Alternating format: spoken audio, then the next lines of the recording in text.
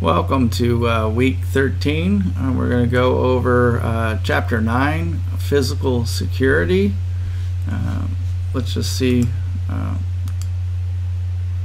what else is due this week. So, hope everyone had a good weekend. So this week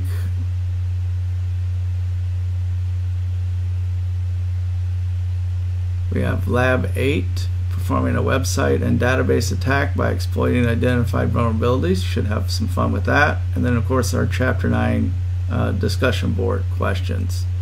So it's fairly easy and interesting week, hopefully. This chapter is pretty short, so we'll probably get through the entire chapter today.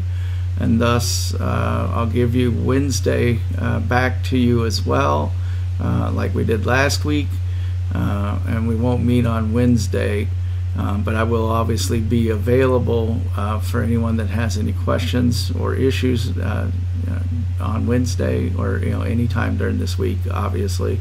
But this is a very short chapter, so we'll probably get through it today. So let's go ahead and get through it. We're going to be talking about physical security.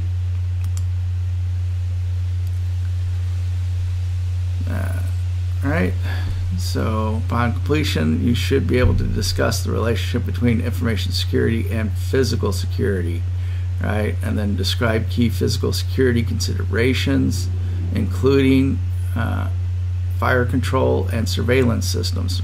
So a lot of this physical security stuff is included in the Security Plus, and it's also good to know for overall security. But I will admit, we're information security analysts, cybersecurity analysts. So this aspect of the physical security, we just have to have that high level overview.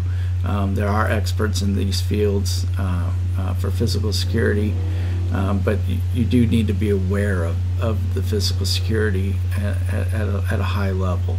And then we'll identify critical physical environment considerations for our facilities, including uninterruptible power supplies, or UPSs. So let's go on. So physical security involves protection of physical items, objects, or areas from unauthorized access and misuse. Most technology-based controls can be circumvented if an attacker gains physical access.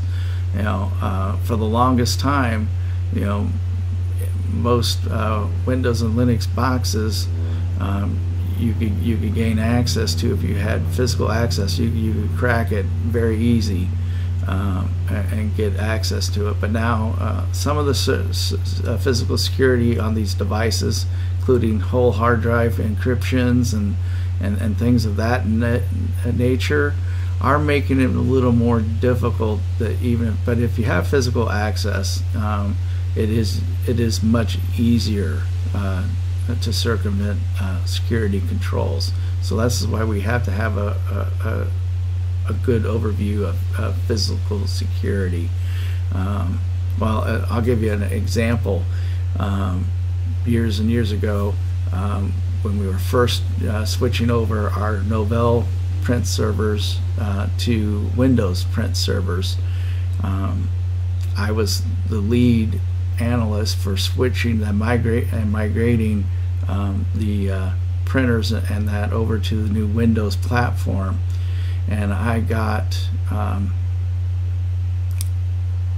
meeting notice from our payroll department because they had concerns about security regarding the new Windows print servers versus the Novell print servers.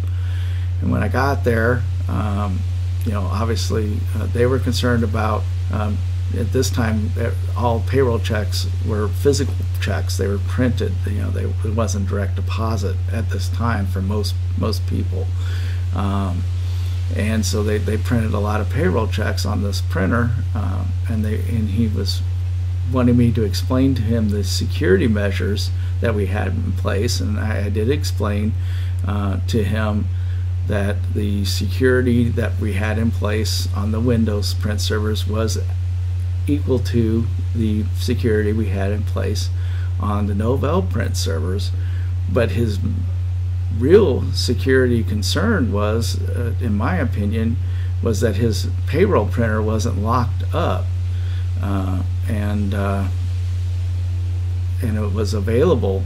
And he asked me, well, why would that matter if you're going through the print server? And it's like, well, I don't have to go through the print server to print these checks. And I whipped out my laptop. I plugged it into the network, and then I sent a check to the printer using some DOS commands, and printed off a check and told them I didn't use the Novell or Windows server. I had physical access in this room, and now I have a check.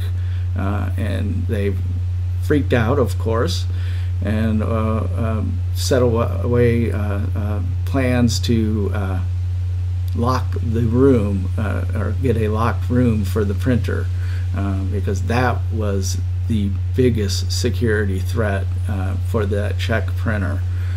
So it is important, and sometimes equally, if not more important than our logical security. There's 7 majors of loss, according to Mr. Parker.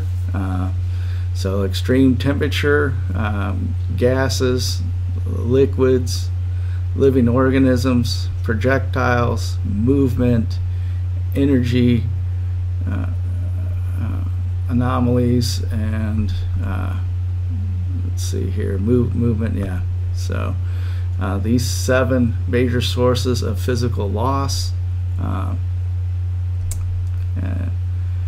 Right, and then energy. So common roles, we have general management. They're responsible for facility security. IT management and professionals are responsible for the environmental and access security. And information security management and professionals perform risk assessments and implementation reviews. Right, so you're going to assess the risk, do risk assessments. I did these all the time when we brought in new applications or systems, and then you also do implementation reviews. And did this for other projects that I wasn't part of the project team, but I was post-assessment and do the implementation reviews and check everything out to ensure that everything went smooth and that it was secure. All right, physical access controls. Secure facilities, right? You need physical locations with controls, and you need to implement these controls to minimize the risk of attacks from physical threats, right? Secure facility can take advantage of natural terrain, local traffic flows and surrounding development, and can complement these with protection mechanisms such as gates, fences, walls, guards, alarms, dogs, things of that nature.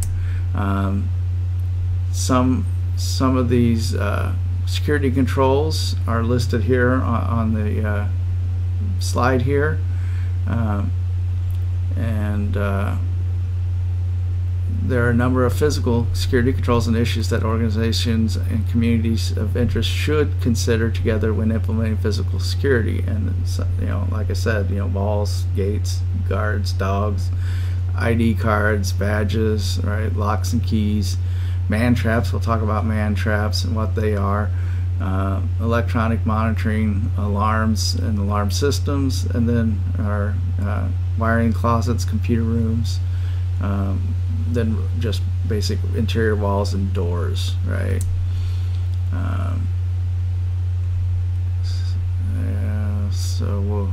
I think everybody knows what walls and guards and dogs are for. ID cards and badges, right? So having a badge visible, right? We got on people constantly, you know, to make sure that they had their badges visible so that you knew that they had the appropriate access and, you know, weren't somebody of concern, you know, that didn't have access. Tailgating, right, is when somebody enters in a secured facility behind somebody. You know, they have them open the door. So that's why a lot of companies have gone to the turnstile doors, where only one person can badge in and go through the door at a time. Whereas if it's a normal door, you badge in, you can hold the door open and let others in. And that's called tailgating. And it's definitely a bad practice to allow somebody, you know, some of the tricks they'll use is they'll be carrying boxes and say, hey, can you hold the door open for me? No, you need to badge in, you know. So let's see here. Then locks and keys. There's mechanical and electromechanical. Then of course there's manual, programmable, electronic, biometrics. Locks fail and alternative procedures for controlling access must be put in place, right? And locks can fail in a fail safe or fail secure, right? So they, you know, they fail open so that they're safe for people so that they can get out in case of a fire, or they fail secure and they fail locked, which is possibly not safe if it's an access door or something like that somebody needs to escape in a fire or disaster. But it's more secure. Man traps, right? So these are small enclosures. It has an entry point and an exit point, and typically you have these, for example, into your data center, right? So you'll have a door that goes into the data center, but before that door you'll have a little room which usually has a guard in that room, and then a door into that little room, right? So you badge in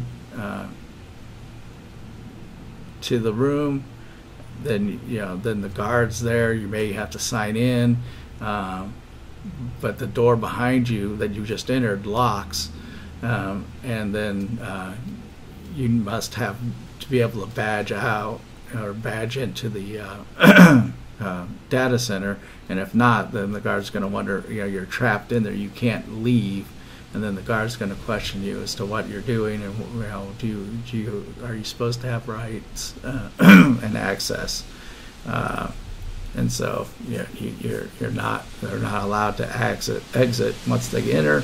They're locked in unless they have access, and then you're denied entry, and then security officials can override the automatic locks, but you're gonna have to explain why you're there if you don't have access, and it's called a man trap.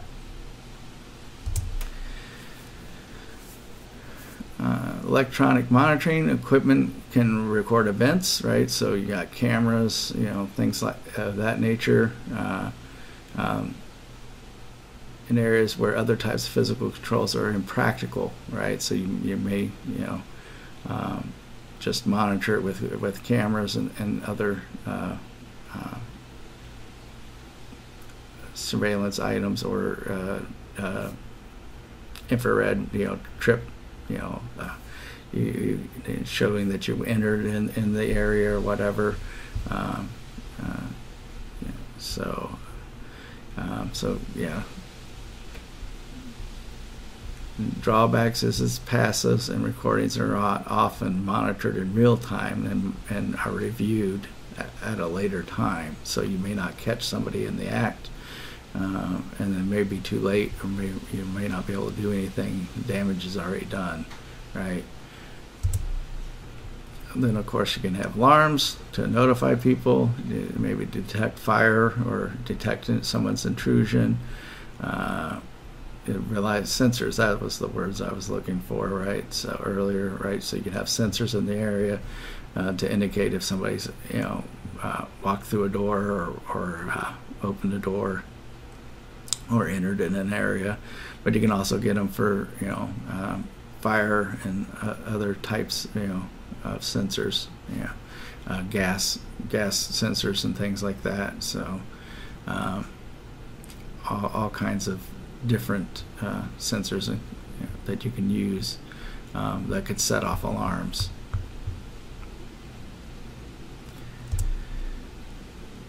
Computer rooms and wiring closets, they definitely require special attention, and we want to ensure confidentiality, integrity, and availability of our information. So we definitely need to make sure the physical access to our wiring closets is adequate and appropriate to deter people and prevent people from gaining access to your networks.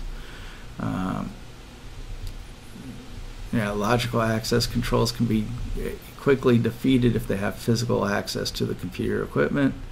And then sometimes our custodial staff are the least scrutinized people who have access to offices and other areas, and have a great amount of unsupervised access.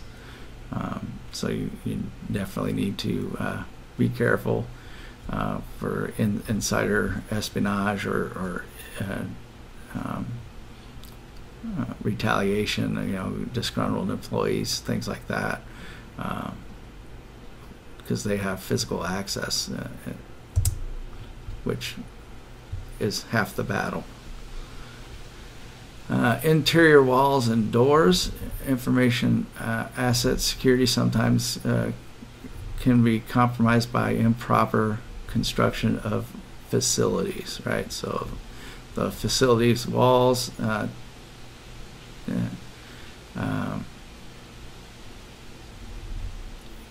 aren't constructed correctly. Somebody may be able to gain access, or the doors definitely could gain access if they're not set up right.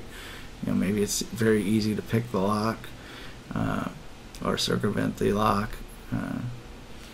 And then high security areas must have firewall grade walls to provide physical security against potential intruders and fires.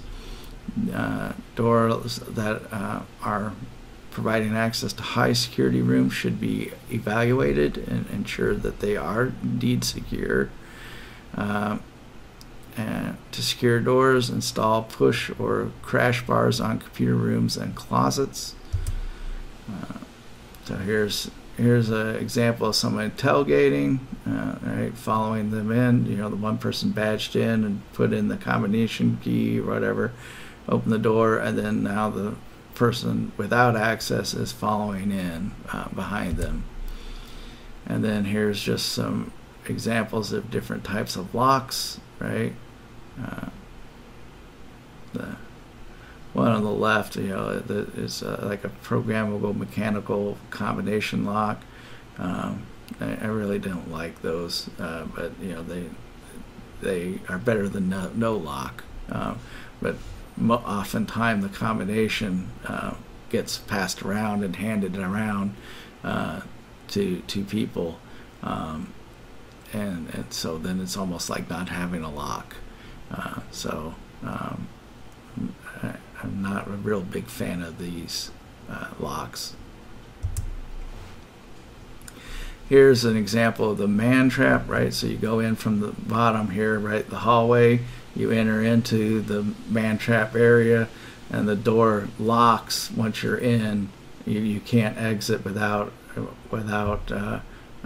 having access, right? And so you have the other door. If you don't have access to the inner door, you don't have access to the outer door from within the man trap, and you're trapped in there, and you have to at least notify security to get you out, or in many instances security is already in there manning at the man trap. There's a security guard in the man trap room where you do sign-ins and that, but it depends. Sometimes there's no guard, but oftentimes there's a security guard there because it's a highly secure area.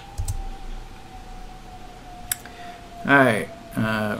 Fire safety, right? So, of course, the most serious threat to safety of people who work in an organization is fire. Fire accounts for more property damage, personal injury, and death than any other threat, and thus it's imperative that our physical security plans implement strong measures to detect and respond to fires and fire hazards. We have fire detection and fire suppression systems, and so devices installed and maintained to detect and respond to fire or combustible danger.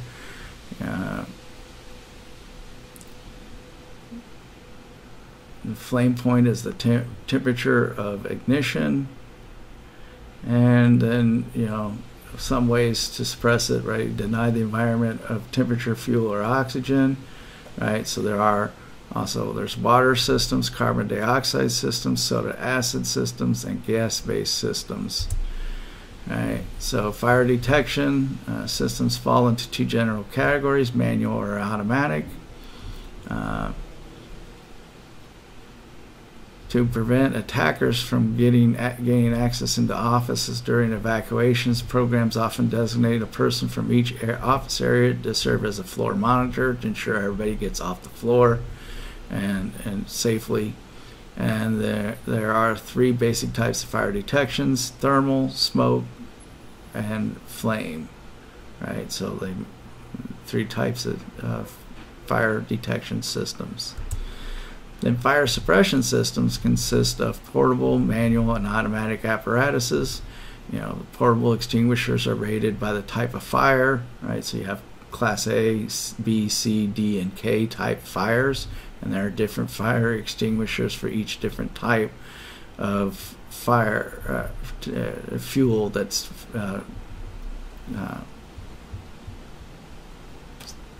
used on the fire. So Class A is ordinary combustible fuels, so they use water and multi-purpose dry chemicals. Class B fires are fueled by combustible liquids or gases such as solvents, gasoline, paint, lacquer, and they use carbon dioxide and dry chemicals or halon, which these can be dangerous for humans. So you gotta be careful with them.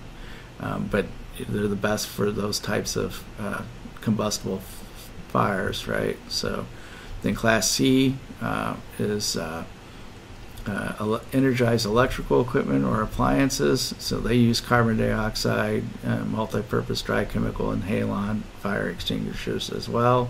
Class D fires are fueled by combustible metals such as magnesium, lithium, and sodium, and they use special extinguishing agents and techniques. And then manual and automatic fire response can include installed systems designed to apply suppressive agents. These are usually either sprinkler or gaseous systems. All sprinkler systems are designed to apply liquid, usually water, to all areas in which a fire has been detected. In sprinkler systems, the organization can implement wet pipe, dry pipe, or pre-action systems, and water mist sprinklers are the newest form of sprinkler systems and rely on ultra-fine mist instead of traditional shower type systems. So making some improvements. So gaseous emission systems, until recently there were two types: carbon dioxide or halon. Carbon dioxide removes fire's oxygen supply, and halon is clean but has been classified as an ozone depleting substance, so new installations are prohibited.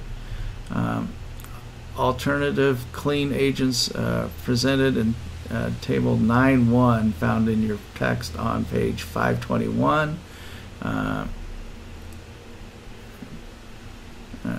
are reported to be less effective than halon.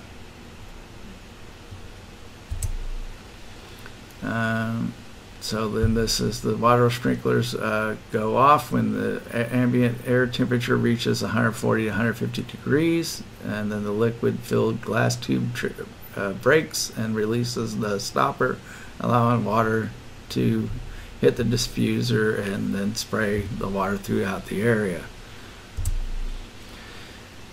System components for the gaseous fire suppression systems, right? Nozzles, piping, control panels, discharge or warning alarms, hazard warning or caution signs, automatic fire detection devices, manual discharge stations, and storage containers for the extinguishing agent, right? So here's an example of a room that is, set up with fire suppression, and got the tanks there outside the room that feed the system.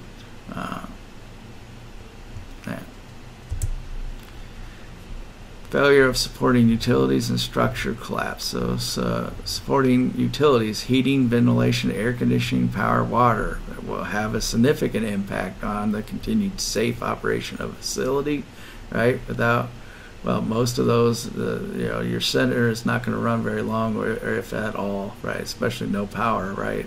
But heating and cooling is just as important. Each utility must be properly managed to prevent provincial damage to information and information systems. HVAC, although traditionally a facilities management responsibility, the operation of the heating, ventilation, and air conditioning systems can have dramatic impact on information and information systems, operations, and protection. Specifically, there are 4 areas within HVAC system that can cause damage to information carrying systems: temperature, filtration, humidity, and static electricity. Temperature: computer systems are electronic and are subject to damage from extreme temperature. Rapid changes in temperature from hot to cold or from cold to hot can produce condensation, which can create short circuits or otherwise damage systems and components. The optimal temperature for a computing environment and people is between 70 and 74 degrees Fahrenheit. Humidity is the amount of moisture in the air. High humidity levels create condensation problems, and low humidity levels can increase the amount of static electricity in the environment. When condensation comes, the short circuiting of with condensation comes the short circuiting of electrical equipment and the potential for mold and rot in paper-based information storage. So static electricity also is caused by a process called tribal electrification, which occurs when 2 materials are rubbed or touched and electrons are exchanged, resulting in one object becoming more positively charged and the other more negatively charged. When a third object with an opposite charge or ground is encountered, electrons flow again and a spark is produced. One of the leading causes of damage to sensitive security is electrostatic discharge, or ESD. So static discharge is no laughing matter. It can damage your computer equipment just by your single touch of a circuit board or a piece of equipment. So static integrated circuits in a computer use between 2 and 5 volts of electricity.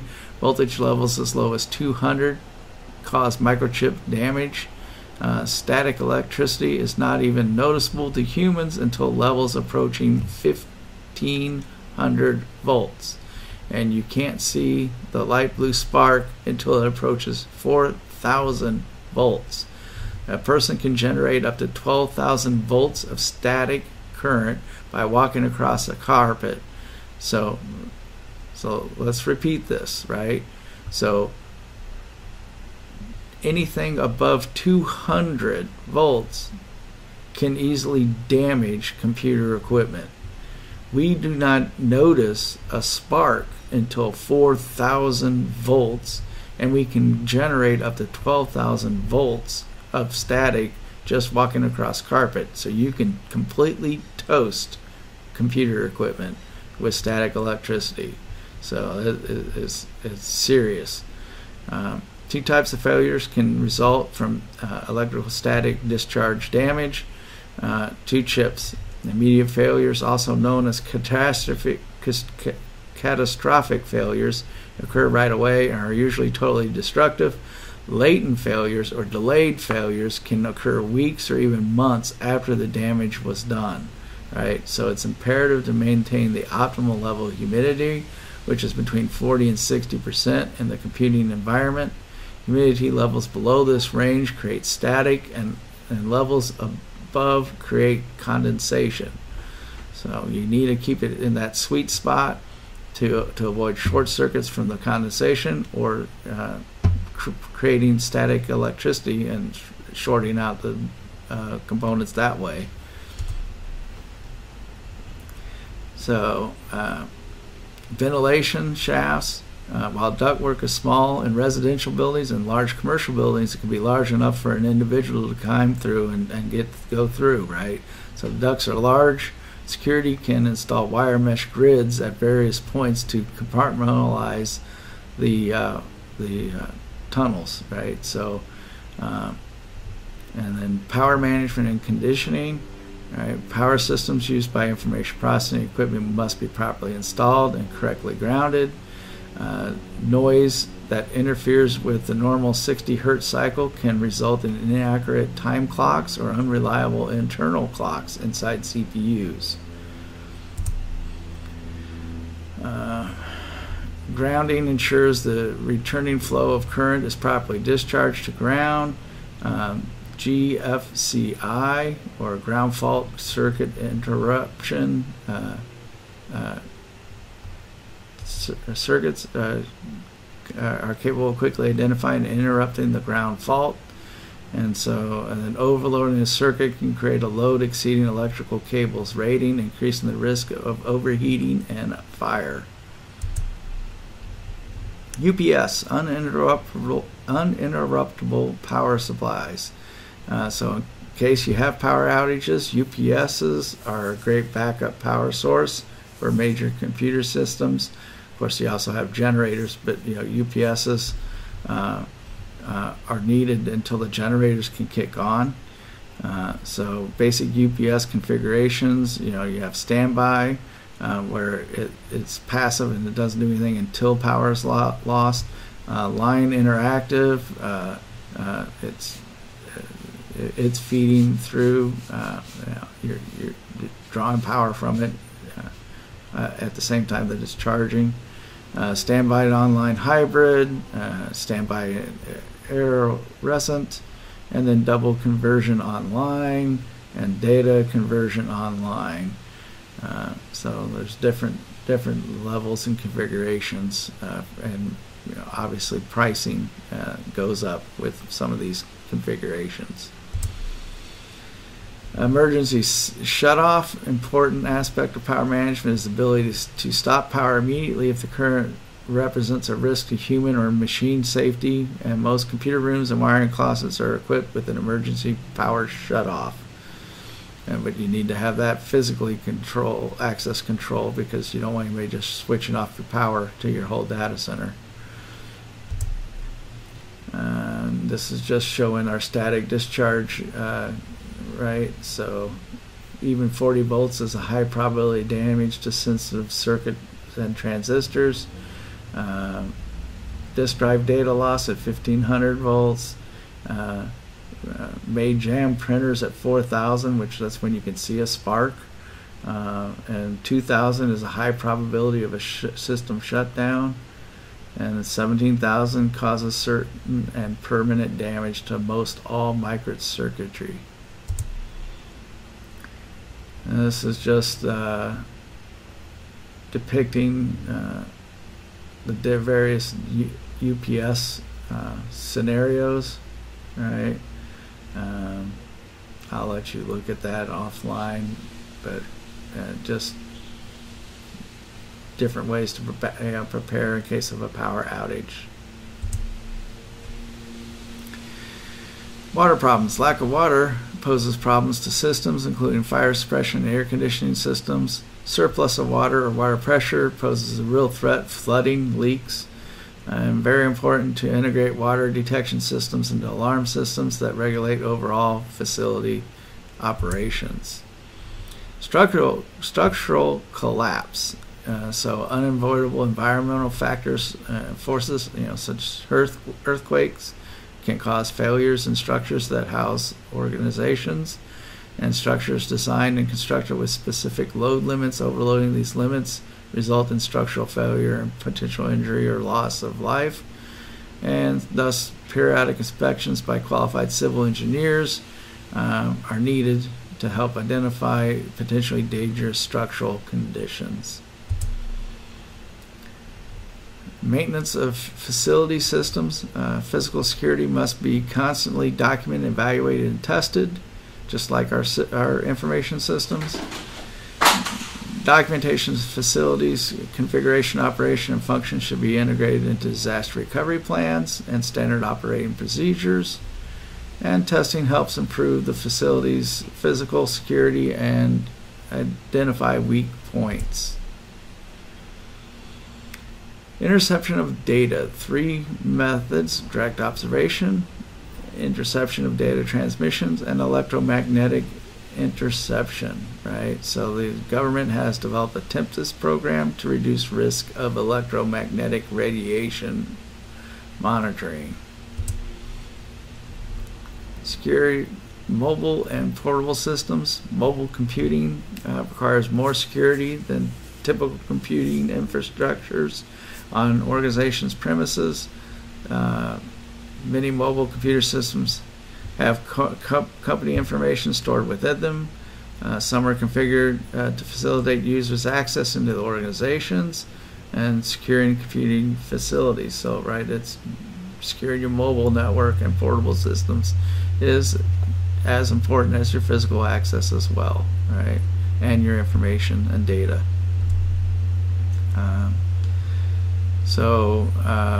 We got control support, security and retrieval of loss of stolen laptops or phones.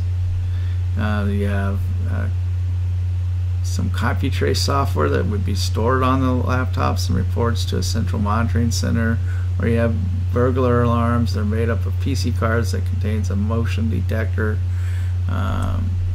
So here is the laptop loaded with the trace software, periodically reports the connection and electronic serial number. Then a monitoring station verifies ownership and status, and after reports the theft, provides information to law enforcement, and hopefully they catch whoever stole the laptop, right? That's the idea. Remote computing. Remote site computing involves a variety of computing sites outside the organization's main facilities, right? Used for telecommuting or meetings, or with vendors, things like that. And you can use the internet. Dial-up is not used much anymore, but you could, or at least point-to-point lines. Employees may need to access networks on business trips and may need access from home or satellite offices. And of course, telecommuters systems must be made more secure than organization systems because they're going outside the company, right? So you no longer have physical security controls as much over them, and they can be stolen and easily. Some employees leave them in the car, and someone breaks in the car and steals the laptop, and they have access, because once again, physical access to a system is easy to compromise the system. So these systems need to be hardened. Possibly most likely nowadays should have their data hard drives encrypted, maybe multi-factor authentication as well, just to help make it even more secure. Special considerations for physical security threats. Develop physical security in-house or outsource, right? You've got the choice. You can do it yourself, or you have to outsource it.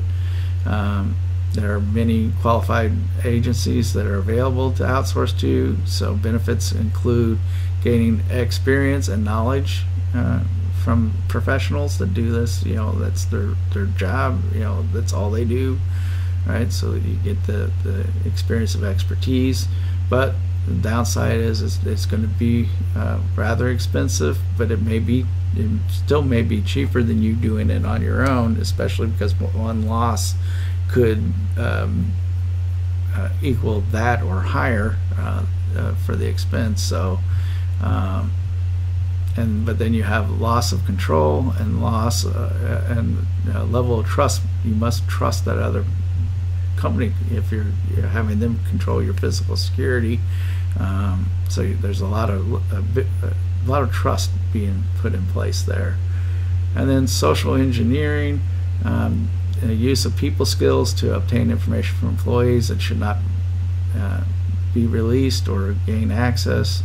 Right? Social engineering is a big issue. That's why people are really your weakest link. We've got most of the physical security and information security controls put in place, but it's the people that can be tricked with social engineering.